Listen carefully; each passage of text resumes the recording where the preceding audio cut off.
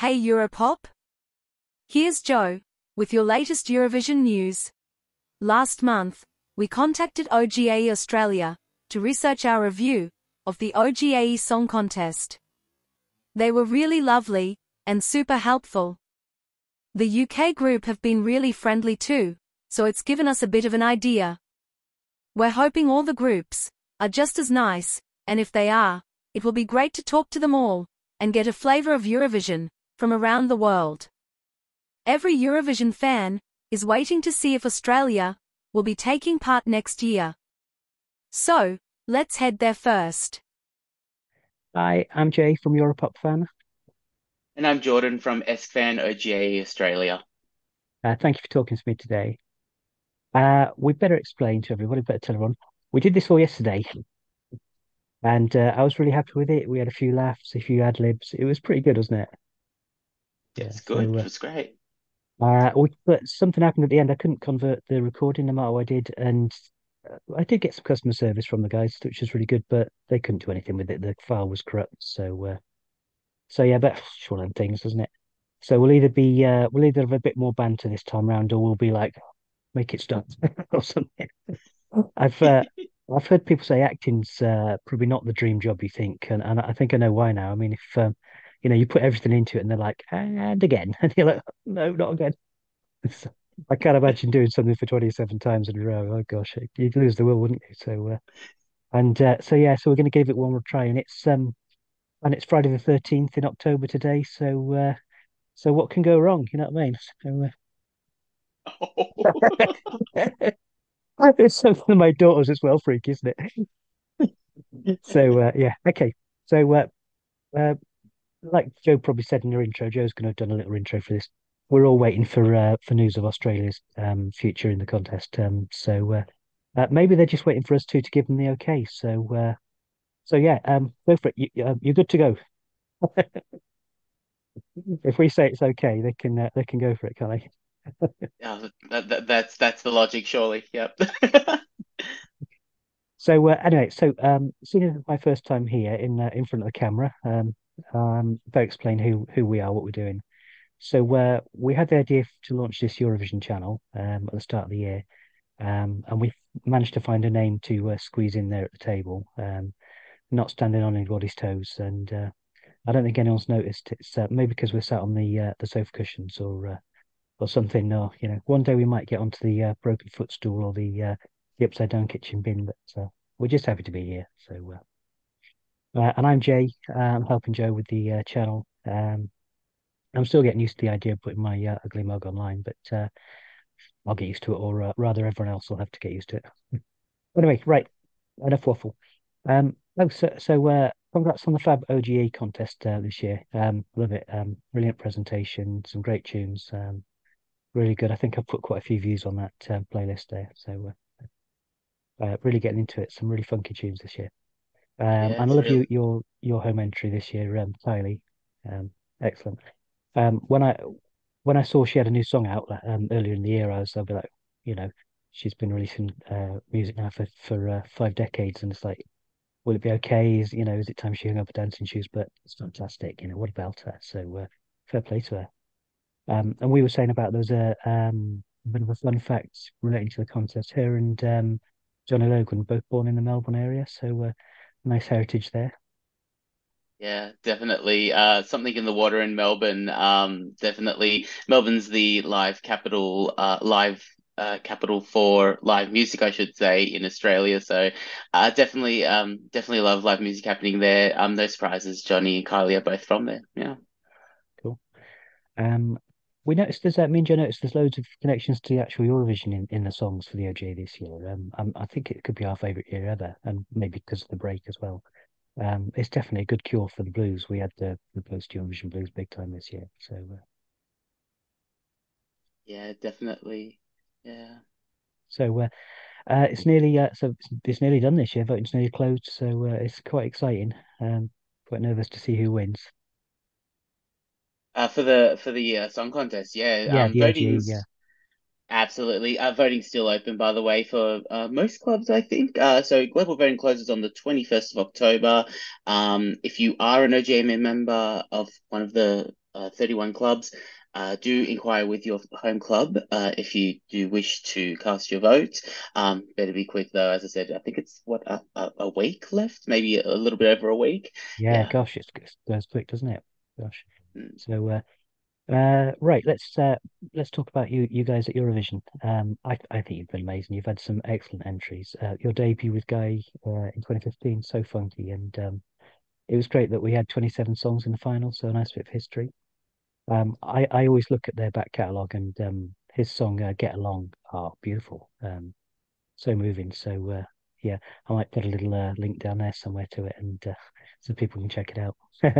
Yeah, look at me pointing to the screen. So, and you nearly won the next year with Dami. It was amazing. So, I mean, she won the was it the jury vote? But and she obviously she won her semi. So, yeah, did really well. We were talking yesterday that you guys sort of have to nominate somewhere closer, and you surprised me by what was discussed. Could you share that with us again? Yeah, absolutely. So, the deal, whether that was applied in 2016 or not, is unknown, to be honest. But the deal that our host broadcaster SBS made was for the competition to be hosted in Germany. Don't ask me why Germany. So they they chose Germany in some bizarre deal. No, it's But yeah. fabulous. It's news to me, so that's brilliant. Yeah. So it's nice. I don't know if that's an exclusive, but I hope it is. But hope you don't get fired, although you don't get paid. But yeah, no, you've had some great songs. Kate in 2019, I loved with that big power note she did was amazing. And of course Voyager, epic, you know. So I made a little statement about them at the end of the video yesterday, and whilst it was fresh in my mind, I re-recorded that. So I'll stick that on at the end. But yeah, no, obviously all our best to Danny and his family. So yeah. We mentioned Johnny Logan earlier, but you're telling me there's actually been loads of Aussie representation at the contest that people might not be aware of. So yeah, Yeah, there's a lot. So we were mentioning yesterday that there's just such a rich history of Australia in Eurovision, not necessarily representing uh Australia. The biggest example probably would be Olivia Newton-John back in 1974 for the UK. There's also Andrew Lambrou for Cyprus last year, Anja Nissen for Denmark in 2017, Gina G for the UK 1996. Alfie Arcuri and Anthony Collier tried out for San Marino a few times.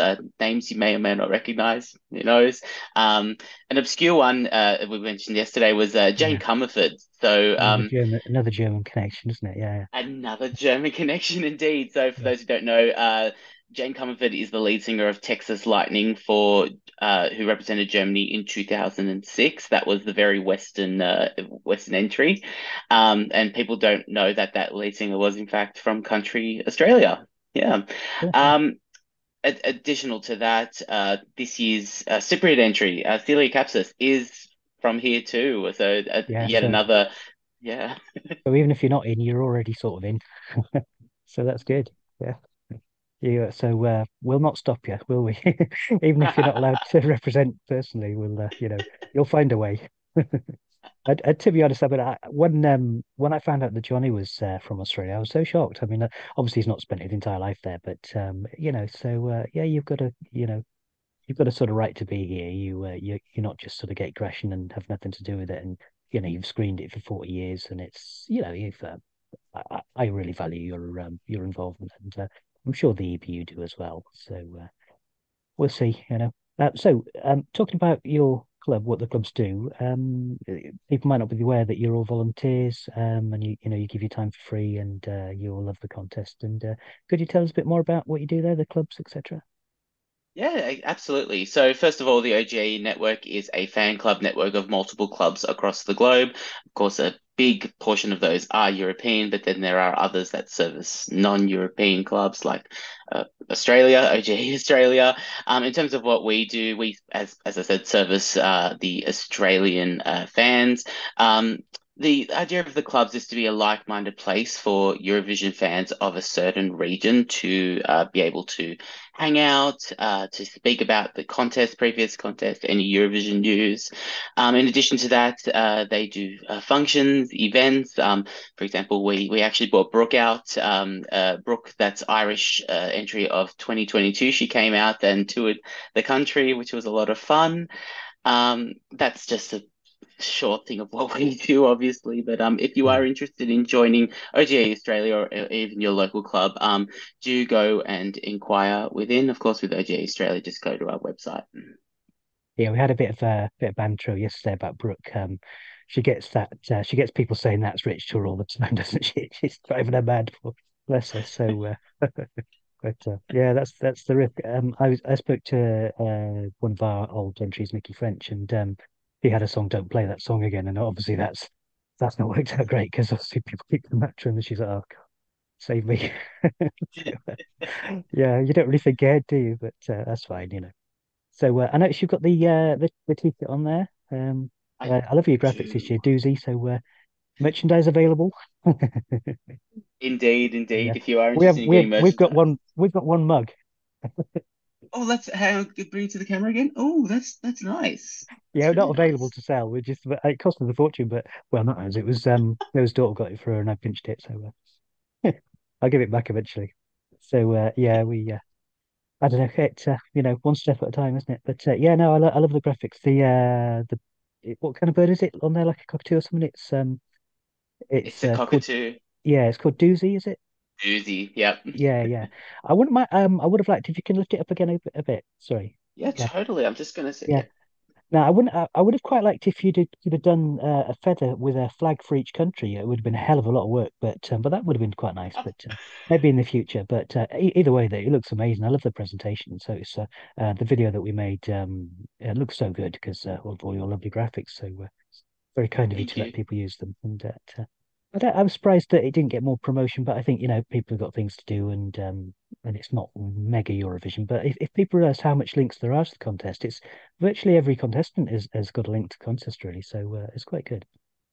So yeah, I think we're about there really. It was only a quick chat just to say hi and check in with Australia and see if how you guys are holding up. You're not too stressed waiting for the news like we are. So because it's hard, we sort of people presume that oh you'll know what's going on, but you're the same as us. You're like we ain't got a Scooby. We'd love to know as well. And so I mean, we're on the edge of our seats constantly as yeah, well. Remember, we're working on a different timeline to the rest of the countries because we're a guest. So, yeah. So we could get it now. We could get it in a month. We just don't know.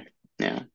I think you've got room though, because they're not at capacity. I mean, they allow for up to 44, and I think they're only on about 35, 36 at the moment. So there's definitely room if you're allowed. But you know, well, see, I think you can see how much you love it. They should definitely should keep you involved, and maybe they're nervous you'll keep winning because I mean you've won your semis three times, so it's pretty strong for the amount of time you've been in there.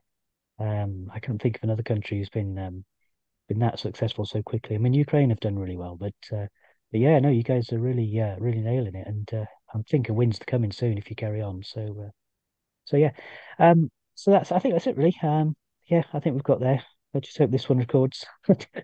So random, but it's one of the things, isn't it? But yeah, we're gonna try and chat to all the OGE clubs because and if I've ever asked a question, everyone's been so nice and friendly and accommodating and making time for us. So yeah, and you've been lovely. I don't know if we said your name. You're Jordan, aren't you? So yeah, so lovely. No, thanks. I appreciate your all your efforts, and yeah, I think we'll wrap things up. So I'm going to end this one and say goodbye and say thank you again.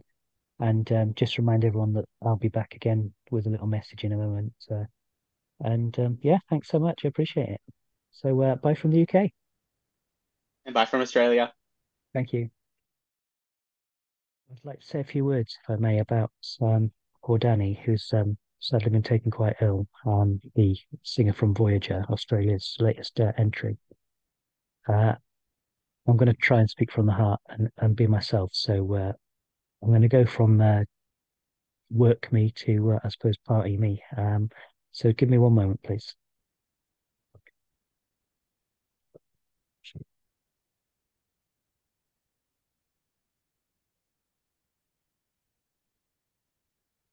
So we have some hair.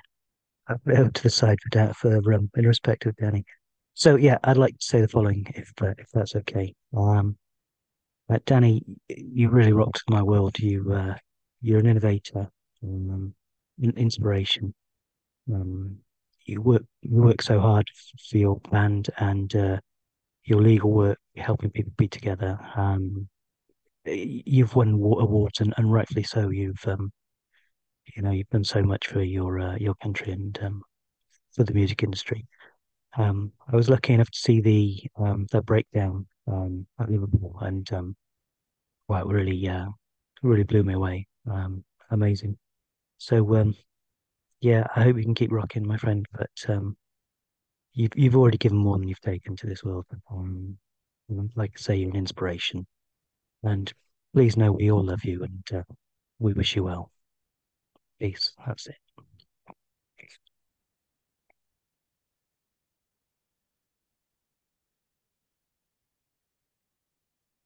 Hi, sorry about that. I don't know who that character was. But yeah, sorry, Danny. But we're praying for you and be strong. And to all Europop fans, catch you on the next one. Hi, I'm back again. I hope you enjoyed Jay's latest video.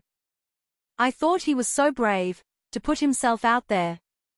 And I agree with all the kind words he had for Danny. Anyway, that's about it for this video. I hope you'll join me again. Until then, have fun, and whatever you do, make it pop.